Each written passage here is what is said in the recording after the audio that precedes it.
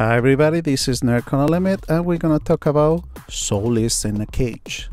Soloist in a Cage is a Japanese manga series written and illustrated by Shiro Murija and was serialized by Shonen Jump Plus app. This manga is getting so popular in Japan because it has a really intriguing plot.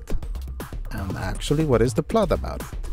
There is a prison where every single prisoner is kept inside, and becomes so big this prison is considered a city.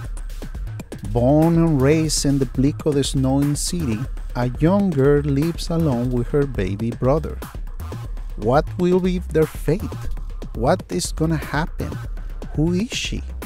Well, that's really interesting story about it. And the really interesting part about this, the Shonen Jump create a preview video, and not only that, it's gonna be picked up for an animated series. This is Nerd on a Limit, and we're gonna talk about 4 more news.